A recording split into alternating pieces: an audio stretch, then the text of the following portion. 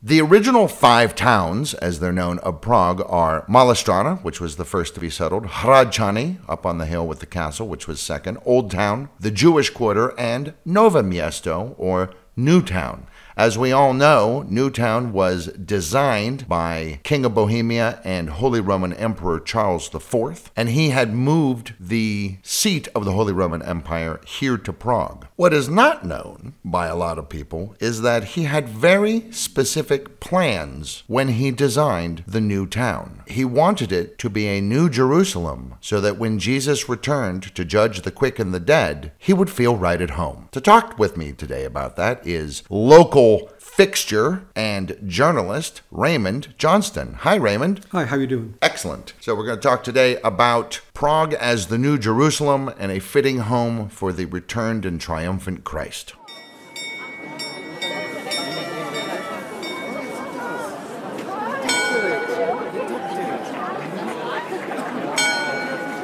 A city is much more than just a collection of buildings. It's a location, it's a history, it's a culture, it's ideas and ideals, and a city is also, most importantly, the people in it.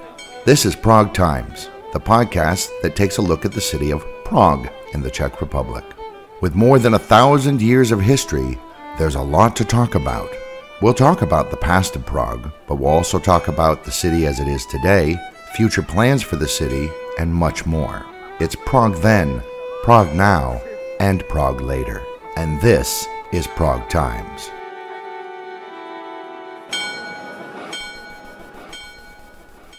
So I think you first told me about this, Raymond, when we all ended up at the new town hall at the base of Karlovo náměstí, Charles Square, where they were doing the reenactment celebrating the 600th anniversary of the first defenestration. And then we were walking around up Karlovo náměstí, and you started to talk about this. I've never heard it. It was absolutely fascinating. So really, Prague as Jerusalem? Yes. Jerusalem in the Middle East during the Crusades fell out of the Christian control. So many of the leaders in Europe were thinking, well, obviously when the apocalypse comes, God is not going to come to a non-Christian world because God is obviously Christian, so he's got to come someplace else. And there's actually a little bit of a competition to be the New Jerusalem, but I think Charles IV made the best effort. So Newtown, he planned it in 1348 or so, and he made the outline based on a crude map of the actual Jerusalem. He had some kind of would-be atlas or something. It's not a very close match, but you can kind of see where he was trying. And he actually thought Karlovo náměstí would be the town center and not Wenceslas Square. Huh. And so on his map, Karlovo náměstí correlates, and that's not what it was called then, correlates to where the Wailing Wall would be in Jerusalem, where the temple and where the temple was, yeah. And actually there was a church in the square that's no longer there, where they used to display the most holy relics, and that's gone. It would have been right where the tram tracks now go. Oh, where the road that bisects, because that wasn't there before, right? No. That was all one big square. Because it was the cattle market, is that right? That was the cattle market, then Wenceslas Square was the horse market, and then Stanovážné náměstí was the hay market, where they would weigh things. That was the hay market. I always wondered. Oh, interesting. When did it get bisected? It was bisected by the 1800s. There was like a road. Really? So that far back? Huh. Yeah. Okay. Right around there where the tree is, because you know there's a very famous tree right near the middle of the square that has been struck by lightning 7 times, and yet it still lives. So right around there is where the Wailing Wall is in his scale model. Right. And at the church he built there, he was a big collector of relics, and his idea was if he had the most relics of anybody and the best relics, of course, God would come here. People would, the saints would come back to find their missing fingers or their missing toes or, Hey, that's my nose. That's my skull. Put it back here. While we're here, this place is great. Let's stay. And it's so cheap, and the beer.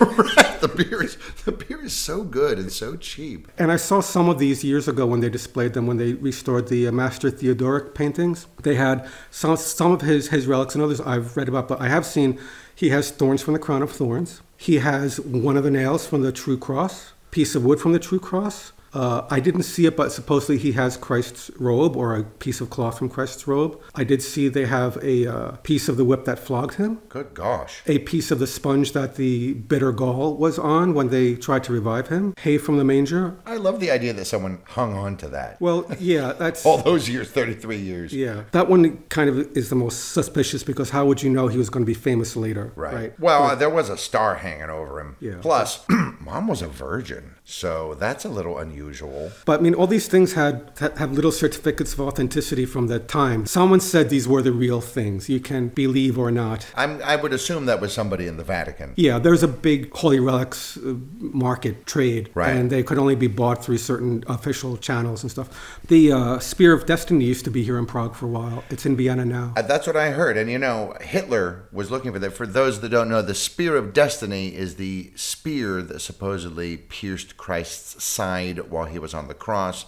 and it somehow became imbued with his force or strength or holiness. The idea was that if an army had that before it, they would be invincible. And so Adolf Hitler was actually looking. Some people say this legend might be the basis for the 1981 movie Raiders of the Lost Ark, but instead of the spear, they made it the ark because it's cooler looking. So where was it here? Was it part of Charles's collection? Yeah, it was part of his collection. He also, in Vyšehrad still, you can see the stone tomb of the guy that held the spear, but the bones were lost during the Hussite Wars, apparently. The bones in the lid were lost during the Hussite Wars, but his tomb is still up in Vyšehrad. And then, do we know how it got to Vienna or no? I think under Rudolf, this was the Austro-Hungarian Empire, and eventually it just was moved to Vienna with some other stuff. I know we have a copy here that was displayed a few years ago, but it's only a copy.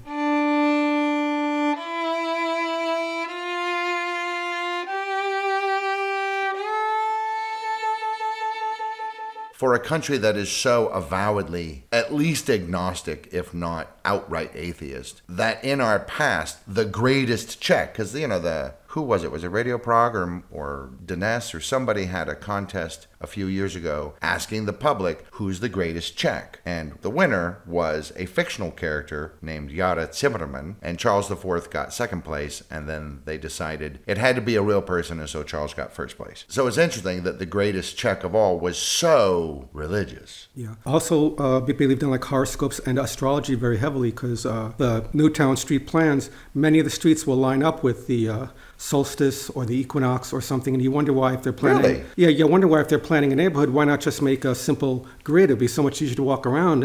It's because Newtown is basically one giant Stonehenge. The summer solstice, if you're at the Old Town Tower on Charles Bridge and you look to the castle, the sun sets right over where the old church used to be. It's now the altar of St. Vitus Cathedral. Peter Parley, the architect, designed both the bridge and the St. Vitus Cathedral. And the bridge was actually moved downriver a bit from where the original Judith Bridge was. Right, yeah, it was 30, 40 meters. Because the Malestrana side, the tower sets you out going in one direction, and then the bridge sort of veers off a bit.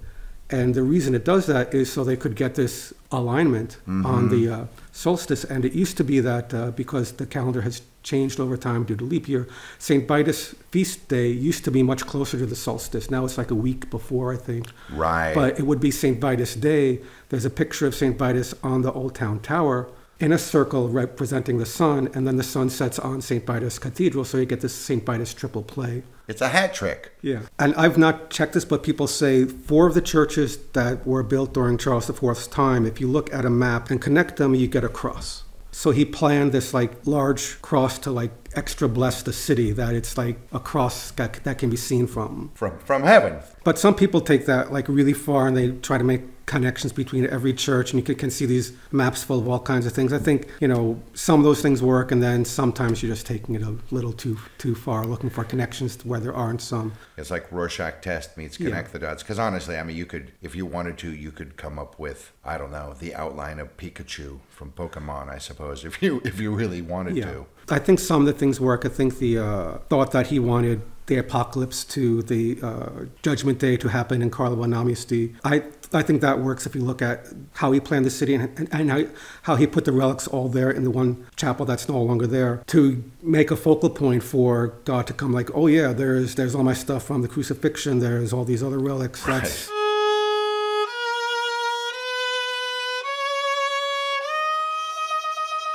If you've gone to Karlovo náměstí, you'll notice the tram stop there is called Moran. That's a remembrance of that area was a pagan shrine, a pagan grove for the winter goddess. Ah, is this Celt? No, this was Slavic. So she's called Morana, or she's got similar names in Poland. It was a slightly different spelling.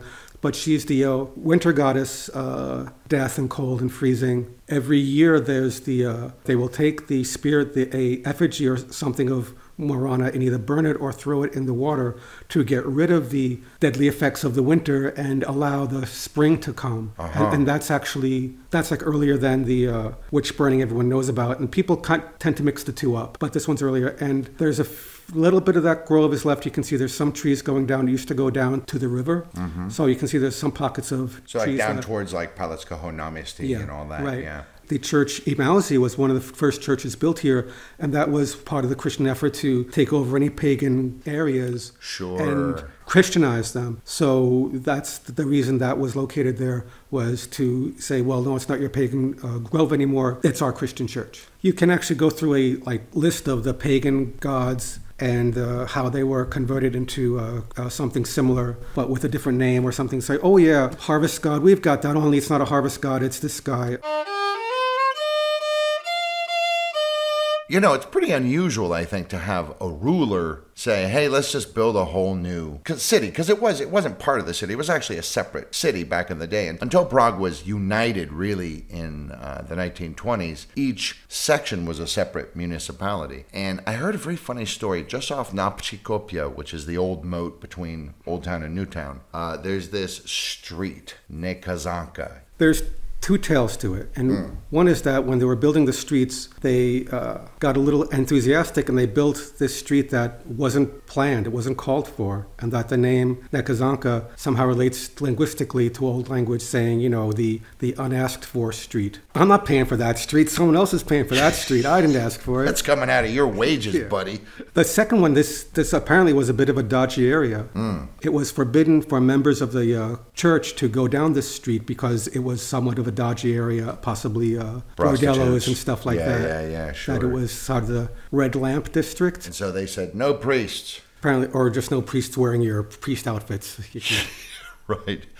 So Charles IV wanted Karlovo náměstí to be the main square, but it actually sort of ended up becoming Wenceslas Square. Which one's bigger? Karlovo náměstí is technically bigger. I think it's, if not the biggest square in Europe, it's certainly the biggest square in Central Europe. So more cows than horses, I guess.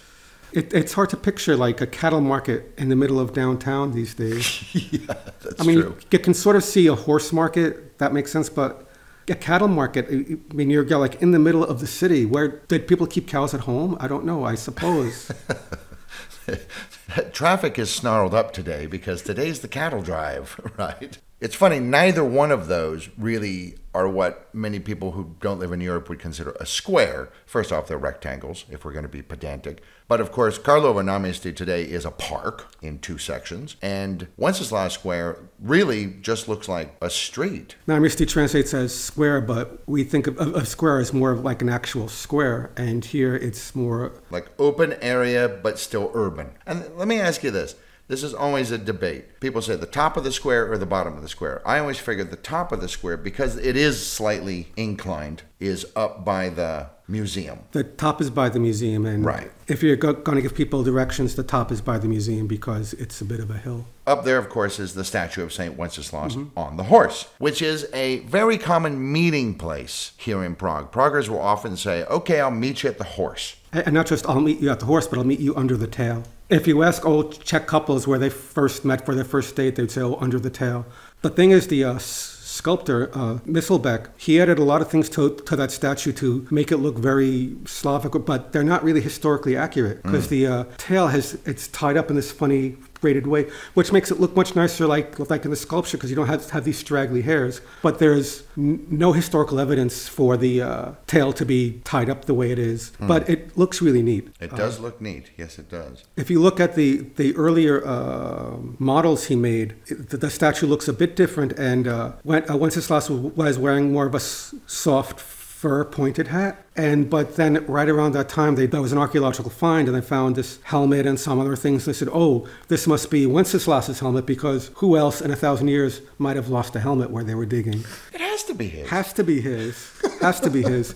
So immediately they changed the statue design to incorporate this helmet that they found to make it look like that. So now when they display the crown jewels every couple of years and they display the Wenceslas helmet, you're like, wow, that's exactly like the one on the statue. That must be the helmet. How funny. How funny. Some guy, Bob. That's Bob's helmet. He's always losing stuff. So Prague is many things to many people, and this has been true throughout the centuries. One man's pagan grove is another man's tram stop. A park is a cattle market, but it's also the center of Jerusalem. And artists can do whatever they want with helmets. Well, thank you for talking to me today, Raymond. Thanks for having me. Thank you for coming. And thank you, everybody, for listening to this episode of Prague Times. Thank you for listening to this episode of Prague Times. If you liked this episode, be sure to like it, or share it and tell your friends. Check us out on all of our social media platforms for extra goodies as well. Until next time, this has been Prague Times.